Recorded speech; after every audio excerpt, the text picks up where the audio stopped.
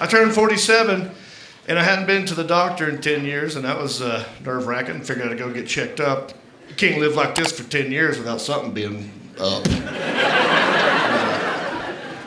I was afraid to walk in there. I was afraid to walk in the door. I figured he'd be mad at me like I hadn't been there in a long time. He was pissed. Like I walk in, he's like, oh, well, look who it is. Is that Jon Reep over there? Oh, it's good to see you. Let's see if I got you in here. I don't even know if you're in here anymore.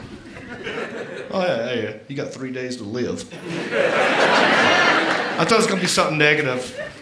So I was nervous, and I walked in. I was like, hey, buddy, why don't you just, I ain't been here in a while, so let's just test me for everything. Let's just figure this out, you know what I mean? Whatever test you have in this building, I'd like to take that test today. Let's take all the tests 3 times today. If you have a test back there called the Charlie Sheen, let's take that test.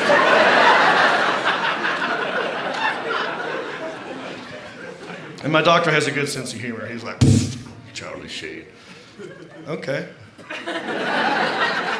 We can do that. Get your blood work done. We'll do an EKG, do a prostate exam. I was like, oh, of course, yes. Prostate exam, of course. It's important. Got to do that. Let's put that on the schedule. I'll come back for that for sure. Well, honestly, in my brain, that was I had to go home and drink fluids for 3 days, and then I come back. That's a whole nother test. He goes, no, prostate exam. We'll do it today. We'll do it today. We'll just knock it out today. We're going to knock it out. It's an interesting choice of words.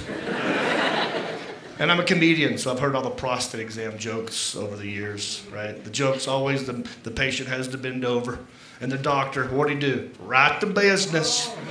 Right, no foreplay. He didn't even buy me dinner first. Yeah. I felt both hands on my shoulders.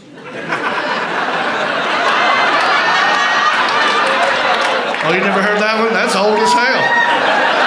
I didn't write that. That's old. But that's what's going through my brain.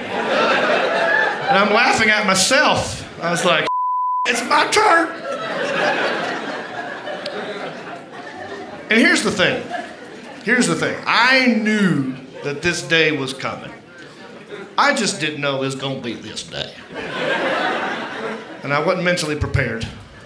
And my doctor could tell I was nervous. He's like, John, good Lord, calm down. This is not a big deal, right? It's real simple. And this is where he threw me a curveball. I wasn't ready for this one. He goes, it's real simple. I want you just to bring your knees to your chest, lay over on your side, and just pull your underwear down. We'll just knock it out.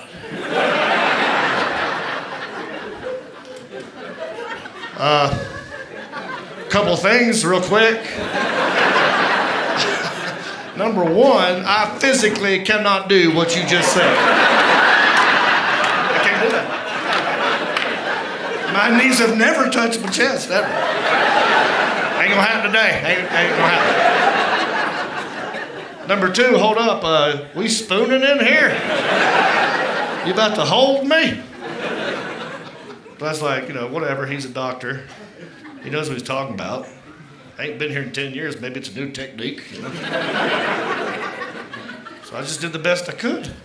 I was like, all right, well, dang, let's see what I can do here. Hang on. Well, maybe if I rock, I get some momentum.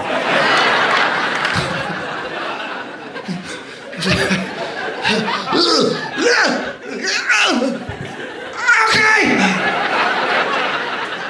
It didn't happen so fast. It was over like that. It was so quick. He just goes, hey, hey, yeah!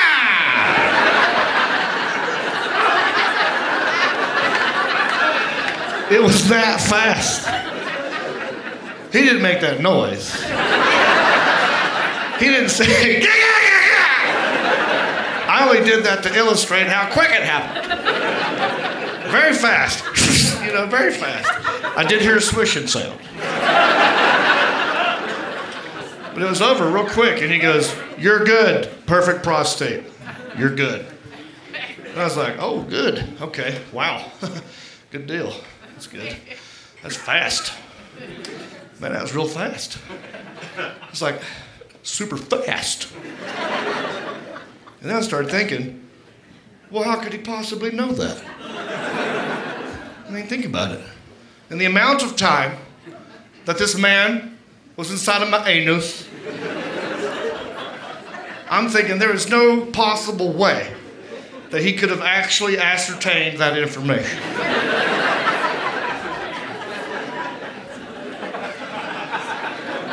So now I'm thinking, well, he probably hates this part of his job. I don't blame him.